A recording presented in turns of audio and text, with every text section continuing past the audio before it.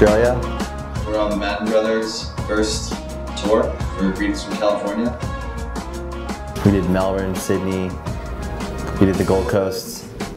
We're doing Adelaide tonight. We did Auckland. Got Perth tomorrow. We're doing Perth tomorrow, and then we go home. I gotta tell you guys, I wish that I could bring every single one of you guys back home with me to my California, the one that I know and love, because it's a special place. One of the real special things I got out of this tour was being able to stand on stage a couple moments every night, even in these big venues with thousands of people. I've had a few moments where it was an intimate moment with the crowd.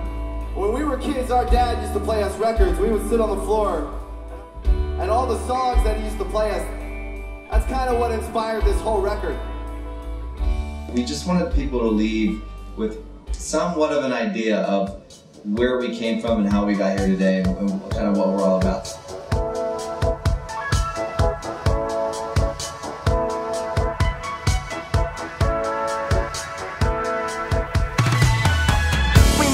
These meet and greets have been awesome because it's not that often we actually get to sit down with the people who bought every single record, know all the words to every song, and actually just sit with them and play a song they want to hear or answer a question.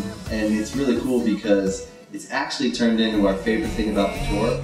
If you talk to me now, I'll say anything to keep you here with me, but you just can't hear when you're always screaming. The actual playing music for them in that kind of intimate environment has been really special. I've really liked it.